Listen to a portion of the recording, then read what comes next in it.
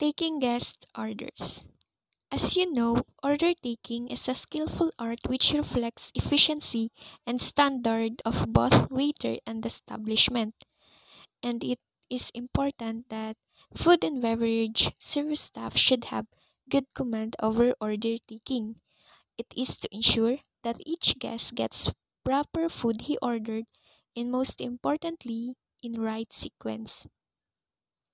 So I know that order taking is not an easy task to do. So for today, I will share some order taking tips.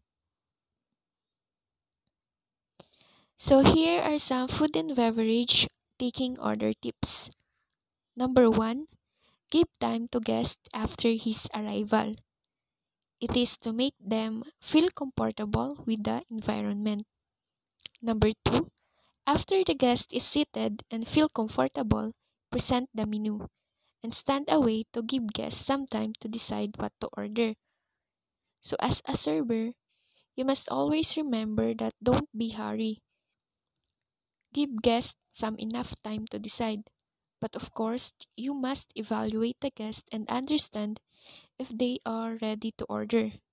Like for example, if they close the menu or look around, it means that they are ready to order. Number 3, approach the guest. So when you feel that the guest wants to order, approach the guest table with a smile and maintain eye contact and courteously ask, "May I take your order, ma'am or sir?" Or "Would you like to order now?" Number 4, ensures that you are fully ready. It means that you must have the materials needed for taking an order, like notepad, a pencil, or a pen. But today, with the new age point of sale systems, orders can be directly taken on handheld devices like iPad, Android tablet, or smartphone.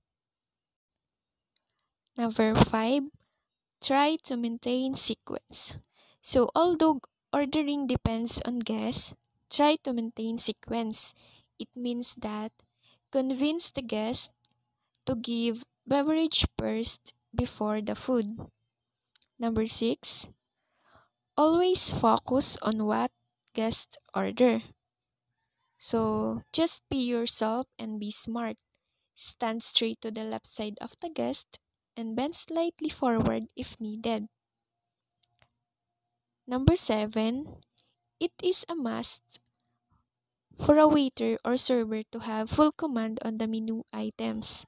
So of course, you must focus on what they order because it will make the guest insulted if he has to repeat his order again and again, and it may lead them to think that you are not focusing on what they are saying, and it can make them feel unsatisfied. Number 8, show some expertise. Give them some options to choose. So guests may ask different questions, so be prepared for that.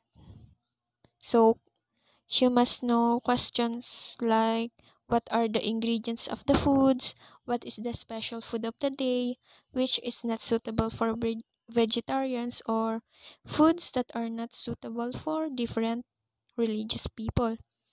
So as a server, you need familiarity with the food offerings, of course by memorizing the menu. But as you know, remember that memorizing the menu is more than just a test. It's a way to serve the guest by offering suggestions, being mindful of ingredients in case a customer has food allergies or specific taste, as well as a way to show how much you know about the restaurant. I know memorizing an entire menu can be a difficult task.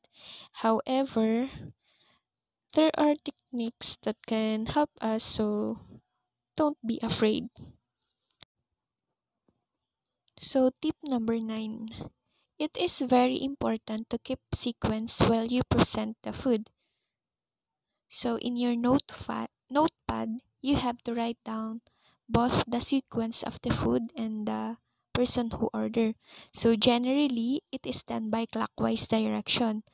So first, take order from the host and then start following to his right and give an identification number to each guest.